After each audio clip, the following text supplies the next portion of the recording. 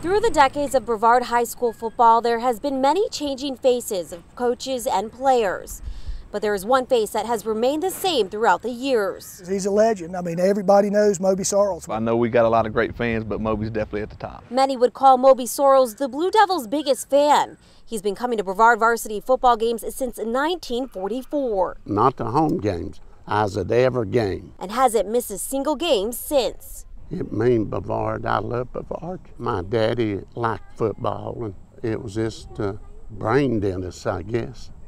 All my brothers. He's known as a legend around these fields. And I started playing in 1951, 52, 53, and 54.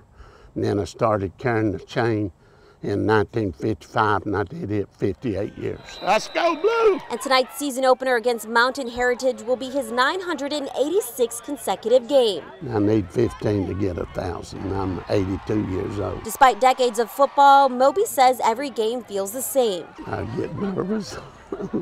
I get nervous. After all these years? Yeah, I still get nervous. If it's a big game like tonight, I'm already getting nervous. Besides seeing the kids out on the field, the one thing Moby looks forward to the most? The win. The win.